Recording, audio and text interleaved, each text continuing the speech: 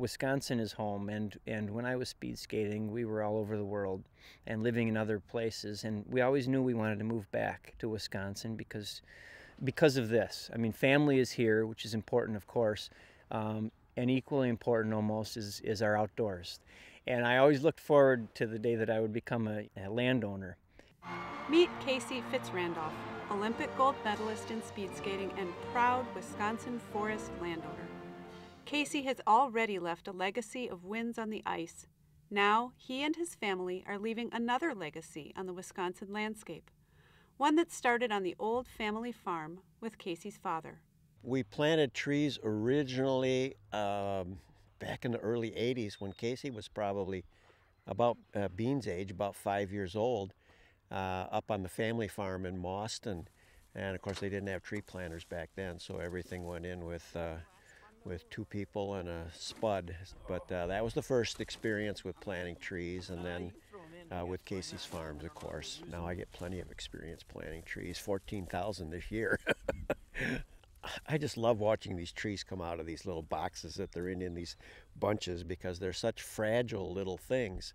And then through the years, as you get them in the ground and you watch them grow, it's just so rewarding to see them actually turn into a full-fledged tree. Like many of Wisconsin's landowners, the FitzRandolphs passed their love of the land and outdoor activities down through the generations. To them, caring for the land is a family affair. The Fitzes have 3 generations out here today working. We are not only doing something that's healthy and active and good for our environment, but we're also doing something that generations to come will benefit from. And like I said, it's fun.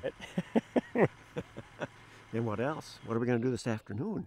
Plant trees. Plant trees, absolutely. Are you going to drive the tractor with me, or are you going to Stomp and drive the tractor. Are you both? Okay. Investments like this certainly help Wisconsin's wildlife, and the landowner benefits as well. Being at the farm is religion to me. It's a retreat, it's relaxation, but it allows me to get away and think about the bigger picture and the more important things. I find deep satisfaction out of something as simple as putting up a bluebird house and watching, a bluebird sit on the top of it while the other one's on the nest. I mean, simple stuff. The things that happen every day in nature that so many of us live our lives completely unaware of. It's rewarding is what it is. It's deeply rewarding.